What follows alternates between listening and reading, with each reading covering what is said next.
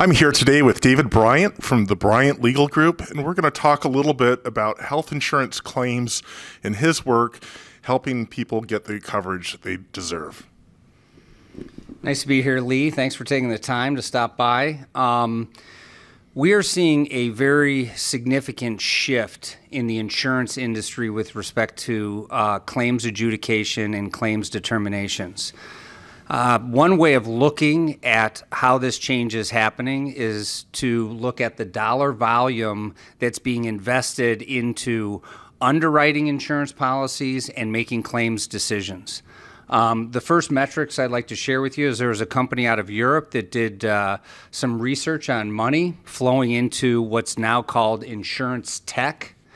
And approximately $2 billion went into the insurance tech arena in 2016. This money is being deployed into not only underwriting, but how claims are made.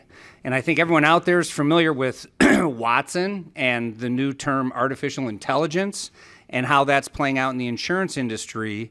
Is that a lot of claims decision-making is being taken out of the hands of individuals and being given to what we'll call bots, robots, or termed a bot in tech speak. So these algorithms, which will be designed by very bright people such as yourself to determine what a given claim should be scored. And if there's a certain score, then a claims individual will be required to deny that claim. This is problematic for some of the insurance companies because if it's discovered through the discovery process, it can wind up hurting them in litigation for bad faith denial of a claim. So David, can you tell me a little bit about what you do at the onset of one of your case matters to help make sure that you can argue your case in court? So there's really two phases to insurance claims. There's the appeal process, and then there is a court. If your claim is denied, I can always sue an insurance company in court. Typically that's in federal court. I primarily practice in federal court, but I do state court as well.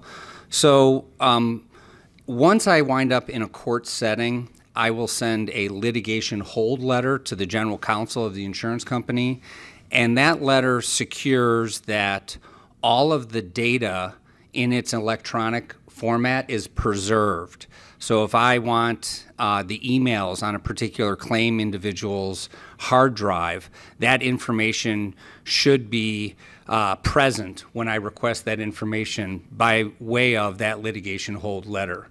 When I do discovery in federal court, we're looking for electronically stored information. I'm not looking for paper any longer because we're looking to get the metadata that's embedded in that electronic information so we can find out who looked at it, when it was looked at it, when it was altered.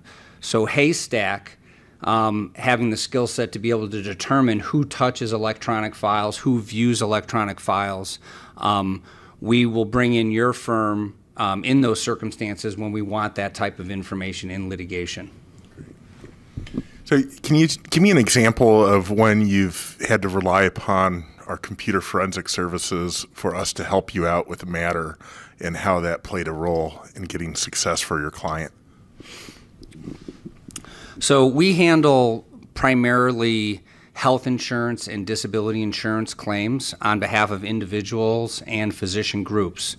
So one of the matters that you handled for us dealt with a disability insurance claim, and we were looking for certain keywords and keyword phrases that were on the server or hard drives of the particular individuals at the insurance company. Being able to cull through all this data is a Herculean task and would be extremely expensive for the defendants. So the defendants will typically go to the court and say, Judge, this is going to cost us way too much money and interrupt our normal course of business. We don't want Mr. Bryant to have access to this information or put us through the trouble and cost of doing it. I brought in your firm and your services, and you were able to explain to the judge that you could do a search of all of the information held by the insurance company and find these key words and submit them to the court in camera, so there was no privacy concerns, and report to the judge what your findings were. The case soon settled thereafter. They usually do. Well, thank you for being on the show today. If you need to reach David, his info is on the screen. Thank you.